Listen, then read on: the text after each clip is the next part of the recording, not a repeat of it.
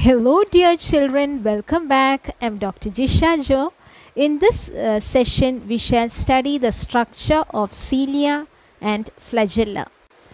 Both cilia and flagella are locomotor organelles. They are present in both prokaryotic as well as eukaryotic cells.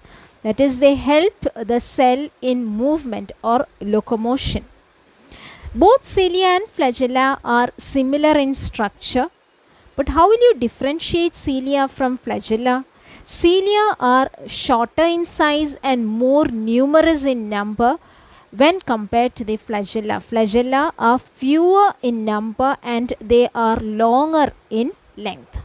So that is how morphologically we differentiate the cilia from flagella. Cilia are more numerous in number and they are shorter in length, whereas flagella are fewer in number and are longer in length. Now, whether it is cilia or flagella, the basic structure is the same. So, if you look at the cilia or flagella, both will have a basal body, that is a basal body there, that is the plasma membrane. Embedded inside the plasma membrane is a basal body.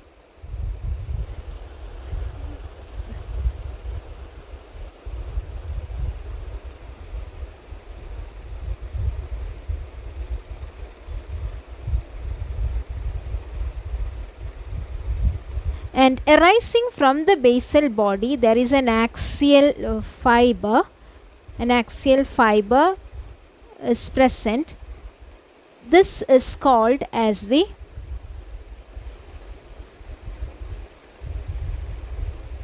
axoneme. Axoneme. And surrounding the axoneme is the plasma membrane. That is the plasma membrane that surrounds the axoneme. That is the basic structure of both cilia and flagella. So there is a basal body. The basal body will be seen embedded in the plasma membrane. Arising from the basal body is a central axial fiber which is called as the axoneme, and surrounding the axoneme there is an outer covering which is made up of plasma membrane. So that is the outer covering of plasma membrane. This is how cilia or flagella look like.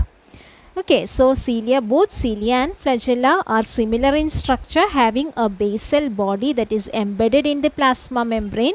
There is a central axial fiber which is called as the axoneme, and the axoneme is covered by the plasma membrane.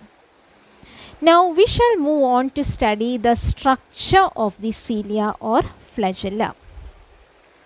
Now, as we have already mentioned, it will have an outer membrane which is the plasma membrane. That is the plasma membrane. Inside the plasma membrane is the axoneme, isn't it? The axoneme is present inside the plasma membrane. That is the plasma membrane. The axoneme is present inside the plasma membrane, and this axoneme consists of 9 pairs of peripheral microtubules. Both cilia and flagella, we have seen in the previous class, is made up of microtubules. Microtubules are cytoskeletal fibers having a diameter of about 24 nanometers, isn't it? So these cilia as well as the flagella are formed of microtubules. That is the axoneme. Axoneme is the central axial fiber that is present inside the plasma membrane. We are taking a section of this, and that is how it will look like. Okay, so there is the outer plasma membrane. Then inside the plasma membrane there are 9 pairs of peripheral microtubules. Okay, 9 pairs of peripheral microtubules. 1, 2, 3, 4, 5, 6, 7, 8 and 9. 9 pairs of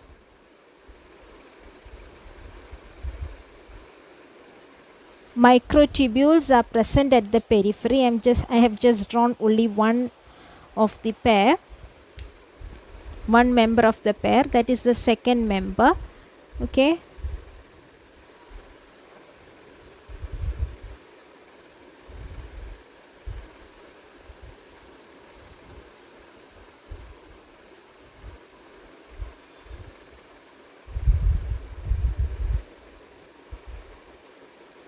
So there are 9 pairs of peripheral microtubules. These are, since they are in pairs, they are called as the doublets, peripheral doublets. Okay, these are the peripheral doublets. There are 9 pairs of microtubules that are arranged at the periphery or at the sides, that they form the peripheral doublets. And if you look at each pair, you can see it is formed of 2 subfibers. One of the subfiber is complete, one of the microtubular subfiber is complete, and the other is incomplete. Okay, so it is formed of 9 such pairs of microtubules, which are called as the peripheral microtubules or peripheral doublets. And at the center there are 2 central microtubules. They are not seen in pairs, but they are seen singly. At the center they are seen singly, that is the central microtubule.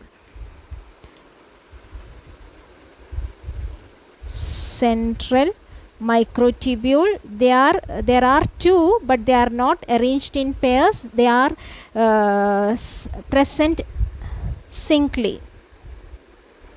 Central microtubule, both of them are the central microtubules, and you can see a sheath surrounding the there is a sheath that surrounds the central microtubule, that is the sheath there.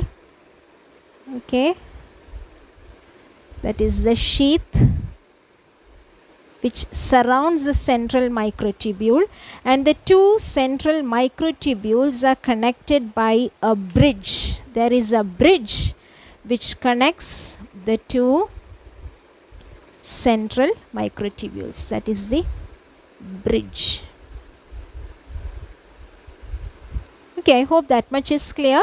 So inside the plasma membrane is the central axial fiber, that is the axoneme, and this is how the microtubular fibers are arranged inside the axoneme. The axoneme consists of 9 pairs, 1, 2, 3, 4, 5, 6, 7, 8, 9, 9 pairs of peripheral microtubules, which are called as the peripheral doublets. Then there are 2 central microtubules. They are arranged singly, and since there are 9 plus 2 at the center, this arrangement is said to be 9 plus 2 arrangement. Okay, 9 plus 2 arrangement. This arrangement is called 9 plus 2 arrangement because there are 9 peripheral microtubules and 2 at the center. This arrangement of the cilia and the flagella has 9 plus 2 arrangement of the microtubular fibers or filaments. So when we come to the central microtubules, they are arranged singly. There are 2 of them, and they are enclosed within a sheath, and the 2 central microtubules are attached by a bridge. Now moving on to the peripheral microtubules, you can see that as I told you, they are formed of 2 subfibers. If you look at the 2 subfibers, they are marked as A and B. A is the complete subfiber, and the subfiber B is the incomplete one. And you can see that the peripheral doublets, each of the peripheral doublets are interconnected. As you can see here, the doublets are interconnected like this by means of interdoublet linker. the interdoublet linker, that is the linker interdoublet, that is because it connects the two doublets. Interdoublet linker is present connecting the two adjacent peripheral doublets.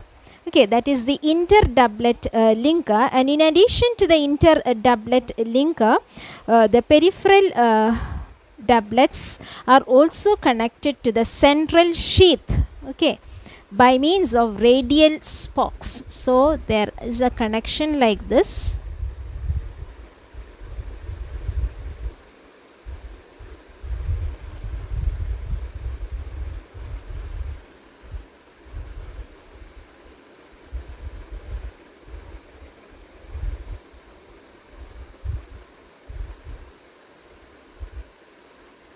Okay, so the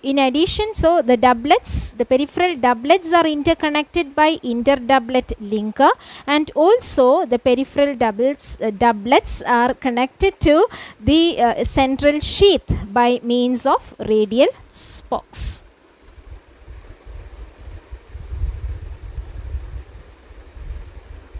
Radial spokes are present there. Okay, so that is the structure of the cilia or the flagella. So it is enclosed within the plasma membrane. Inside the plasma membrane we have the axoneme there.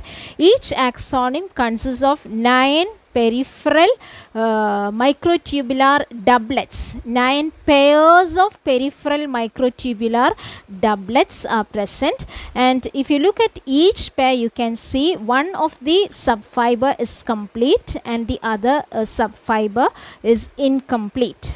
Okay, and there are 2 central single microtubules, and this particular arrangement, that is 9 peripheral microtubules and 2 centrally arranged microtubules, this gives the arrangement as 9 plus 2. This type of arrangement is called 9 plus 2 arrangement, and cilia or flagella has this 9 plus 2 arrangement of microtubules. And the 2 central microtubules, they are found singly. They are attached to each other by means of, or linked to each other by means of a bridge. Surrounding the central microtubules is a sheath. There is a sheath surrounding the microtubules, and there are that means the peripheral doublets are connected. Each of the peripheral doublet is connected to its adjacent peripheral doublet by means of linkers, and these linkers are called as the interdoublet linker. And also the peripheral doublets are connected to the sheath by means of radial spokes. So that is the arrangement of the axon or the microtubules inside the axoneme in the case of cilia or flagella. So children, in this video we have studied the structure of cilia and flagella. I hope this session is clear to you. If you have any doubts or suggestions, please ask your doubts and give your suggestions in the comment section. Thank you.